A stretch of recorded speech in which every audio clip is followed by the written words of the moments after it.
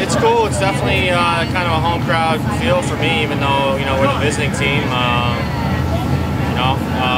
Been around a while, so I don't really get too caught up in where I'm playing or who we're playing against. It's about winning games, preparing yourself, and getting ready to play. But it's probably a little bit more special coming home and playing in front of some family. Quite a bit. We came to a lot of games growing up. Family and friends. We'd always catch games and go out afterwards. It was a great place to watch a game, watch baseball, and ever since I was a little kid, I was coming here. So a lot of games for sure. Family and friends, obviously all my immediate family's here. I got some friends, some old coaches, people I grew up with. They'll be around for sure. Good. It's fun to play in front of them. Try and do something good for them tonight.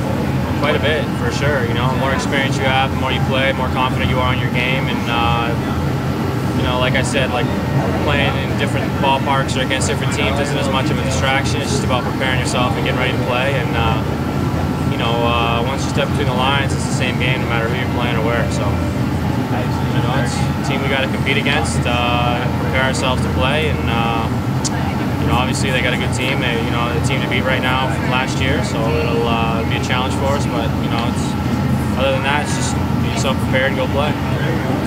Every start I get with these guys in terms of pitcher-catcher stuff is more information I get about them and about what these guys can do and what we can do to get better. So that's obviously a work in progress. But the guys have been awesome. I feel real comfortable with the team, the coaching staff. So that's been real smooth.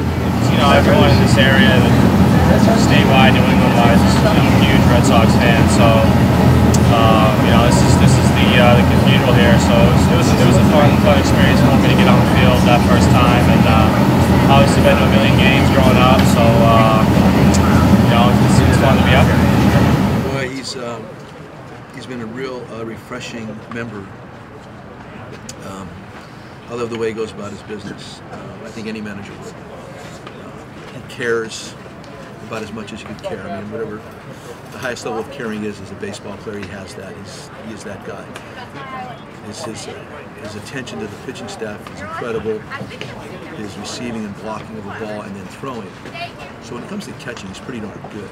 Now right now, offensively, he's really perked up. I think a lot of that is because he's well. Last year he had an injury with his wrist, and all of a sudden he's feeling better. So I think that's a big part of that. We like to have fun here. It's hard to tell when he's having fun. He's got this real serious look about him all the time. I see a smirk once in a while, so I know that it's getting through. But listen, it's the thought that he's going to be here for 3 more years is a pretty cool thought because this guy is really good.